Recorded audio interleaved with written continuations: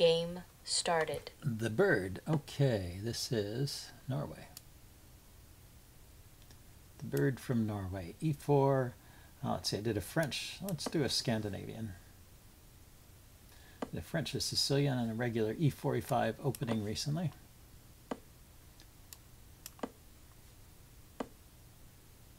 Okay, he's just defending his pawn, defending his center. I think this is good.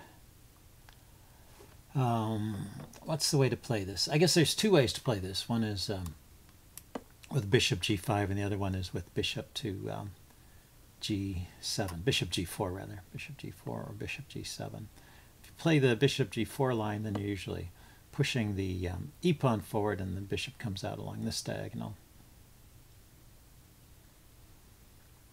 So let's go ahead and do that. Block the bishop out on the king side, but I'll be able to castle quickly.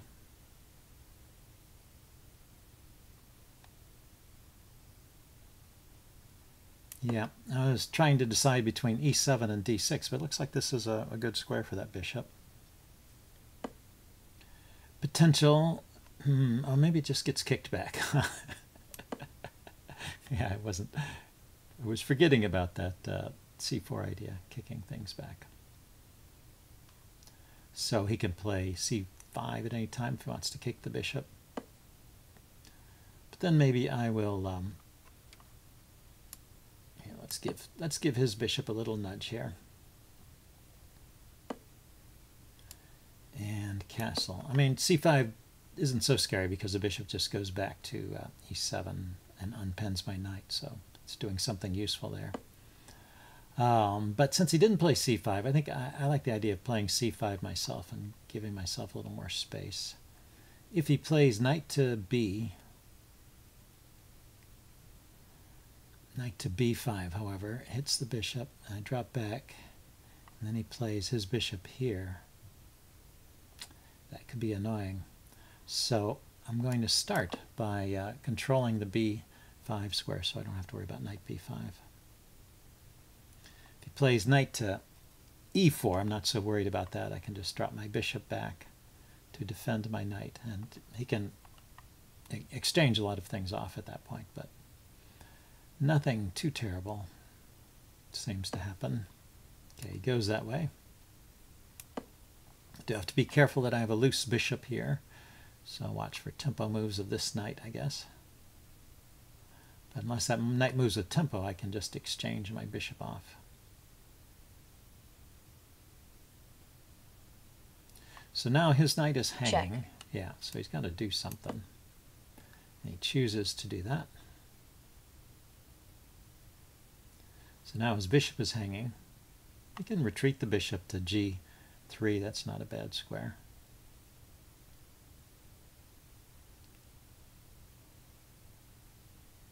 Or we can continue trading.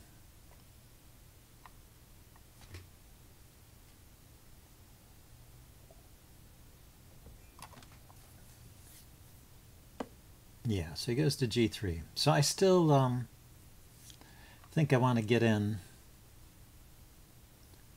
c5. But right now he would just take, and it would lead to a queen trade.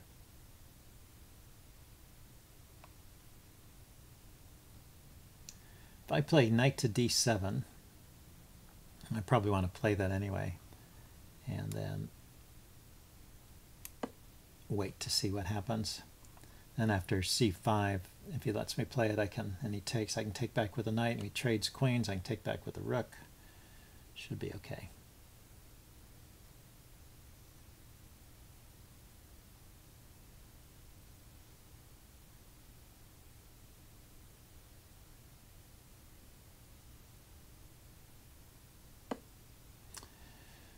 Okay, so now he has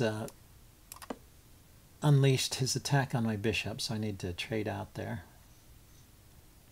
I could have maybe retreated. But that's not my best piece, that bishop. Okay, so he's got this knight firmly cemented on e5. But This c5 move does undermine that knight a little bit. See, so the thing is, he can put a rook on the d file. So c5, pawn takes, knight takes, rook here. I just move my queen out of the way. I guess I'm okay. Queen could even go to e7, I think. At c5, he brings a rook here first, then I take. It seems like it's the right thing to do. I mean, it's undermining this knight. I don't want to trade that knight and have him bring a pawn forward to e5. That would cramp my position, it seems like. So a little counter strike against the center with c5 seems in order.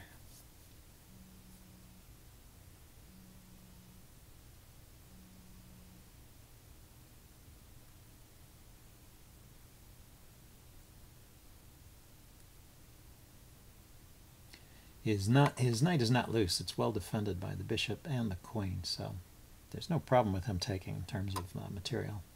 But he might be just looking for a better way to play this. He could even consider pushing forward, I guess.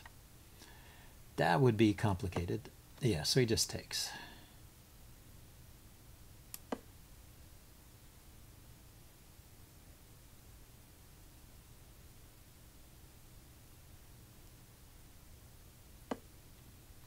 Yeah, and he hits my queen. Let's think about this. Maybe he's going to hit the knight next. So I move the queen. And he plays b4. Now he can't drop back here because he can take it, the rook on that file. Can't do anything about that, though, at least not that I see.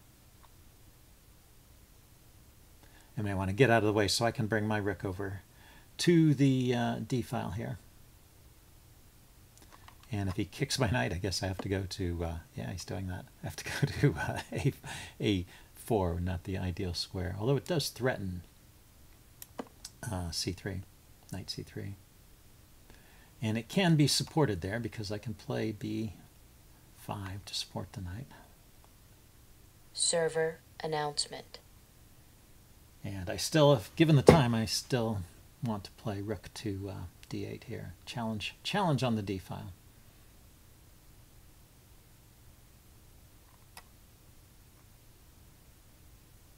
So I guess he's thinking about the move rook to d7. What do I do about that? Oh, I take the pawn, I guess. And that, oh, yeah, taking his b pawn even defends my b pawn. So it's a bit lucky for me that I have that.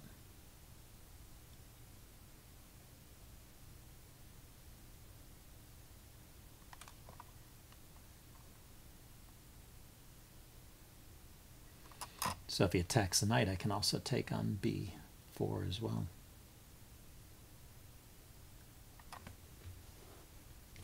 I'll see what he comes up with. I seem to have survived the opening, though. It's my impression at this point. Yeah, whenever I take on b4, he can play rook to b1 and kick my queen around and get more pressure on the b pawn here. So maybe queen takes b4 is not ideal, but if he lifts his rook up to play rook to d7, then taking on b4 is a good point, because that's a good time to play that, because he can't oppose with rook b1 anymore.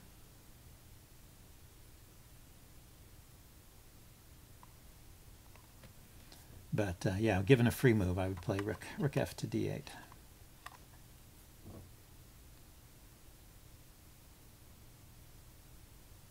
I suppose either rook would do, but the a rook probably wants to go to c8.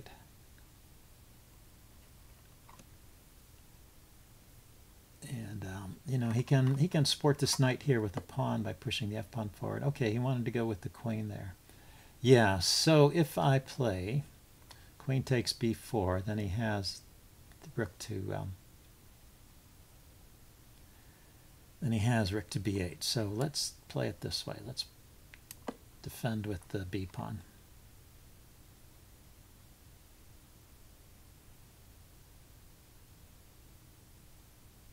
My knight really had no squares to go to. I didn't want to put it back on b. I didn't want to put it back on b6. So he puts his knight there. He just want to trade Knight for bishop.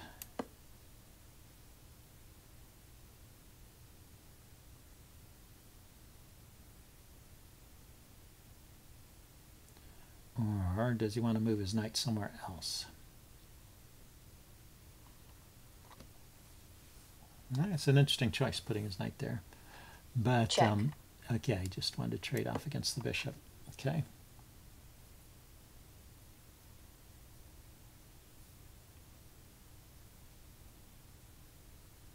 Check. Okay, so we get a simplified position here. I've got to watch for this bishop skewer. Bishop h4, but it's not protected at the moment, so it's not yet a threat. Okay, and he traded there. I was a little more worried that he might just push, give himself a passed pawn for the endgame over here, a protected passed pawn.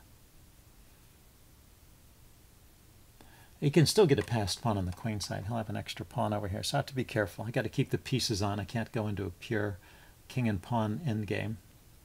But now this knight can route around to b6 and out to c4. So it has prospects. My king is safe, and I have an extra center pawn here, so I can get an extra pawn over here. But the outside passed pawn will win the endgame if he turns it into a king and pawn endgame, if the game turns that way. Let's see, knight c3 is possible, if necessary, if it seems useful. Don't see any benefit of that. I can kind of like the knight b6 to c4 idea. Knight seems pretty securely anchored there. He could undermine with a4 if I do that. Let's see. Could move my queen to g5 to threaten rook to d2.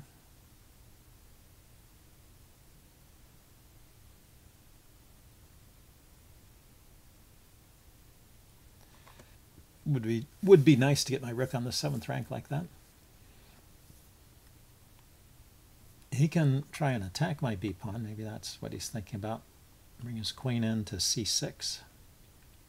Yeah, queen b5 protects the b pawn.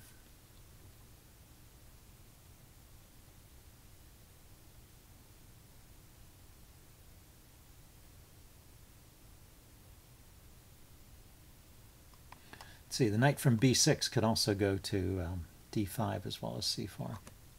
Both those seem like good squares.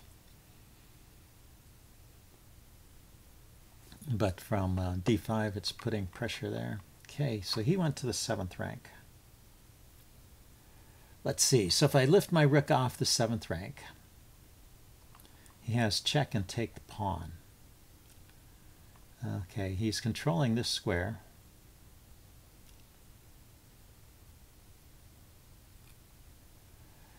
Let's see, I could play knight to b2.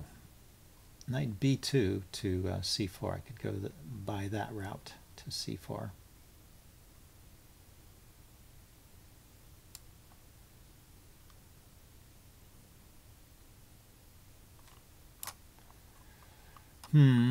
Or I could just let's get my queen off that diagonal. I think that diagonal there was kind of awkward.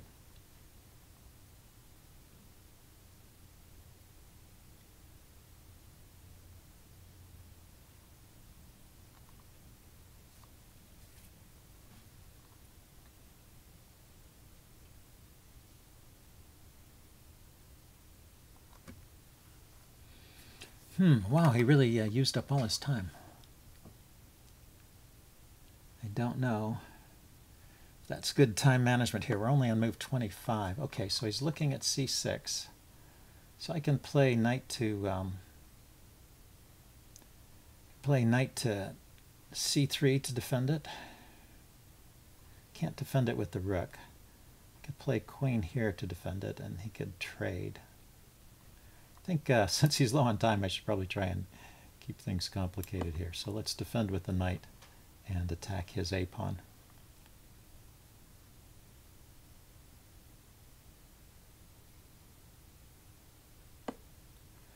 So he gave his king some lift.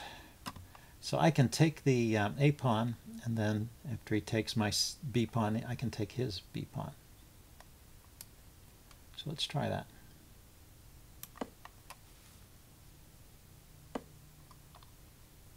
And then just go into an end game here. Does he have any clever tactics here? So a pawn up endgame with the rook and knight versus rook and bishop should be favorable to me. White forfeits on time. Okay, and he ran out of time anyway. So interesting game. I will upload this and do a postmortem. See you guys later. Bye.